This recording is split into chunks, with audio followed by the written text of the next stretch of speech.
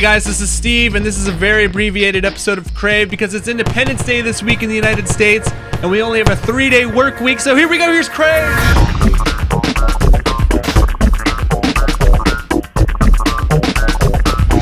Do you ever wonder what it might be like to have the perfect golf swing? I know I do. Well, now you can if you're a robot named Jeff equipped with GPS and a driving range full of washing machines.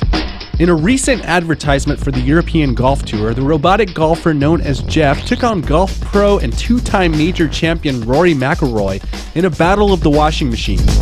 Unfortunately, Rory was too much of a golfer for Jeff to handle and beat him soundly by landing a few golf shots inside washing machines from a good distance. Check out the full video at the European Tour's official YouTube channel. No, this does not compute. Have you ever thought about doing something else, like becoming a photocopier? And just when you thought the Kinect might have finally run out of applications, researchers at North Carolina State University say they have developed a system for cockroaches to perform search and rescue missions.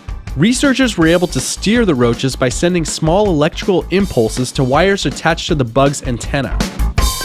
The researchers then sketched a pathway for the roaches and had the Kinect system detect where they were relative to the path. Co-author of the research project, Alper Boskert, says that in the future they want to incorporate mapping and radio frequency techniques that will allow us to use small groups of cockroaches to explore and map disaster sites. So if you're ever trapped in a disaster situation and see a small army of roaches coming your way with little backpacks on, don't freak out, they are just there to rescue you. Designer Jake Evil has invented the Cortex exoskeleton cast concept, or aka the 3D printed cast. Currently it's only a concept, but it's a very good concept. The way it would work is by having the patient's arm, wrist, leg, or whatever is broken, x-rayed and then 3D scanned. Each cast would be individualized to provide more support at the site of the injury. The casts are strong, lightweight, and full of air holes, allowing the patient to reach that difficult itch that is always hard to scratch. So that's a win. The smell camera can capture smells that you might want to save or send to a friend.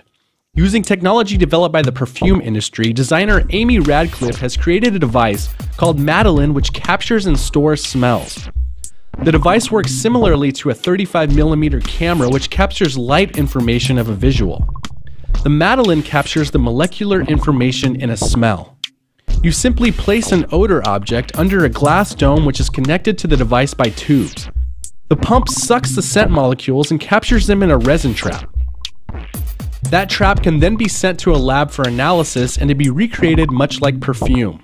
Radcliffe calls this idea scent-ography and sees a future where smells will play a bigger role in our preservation of memories, in photographs and video.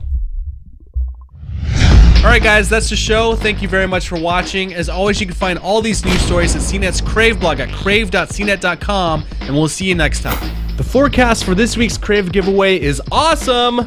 Crave is giving away the Netatmo Urban Weather Station, which delivers real-time data on temperature, humidity, barometric pressure, and CO2 levels to your mobile device.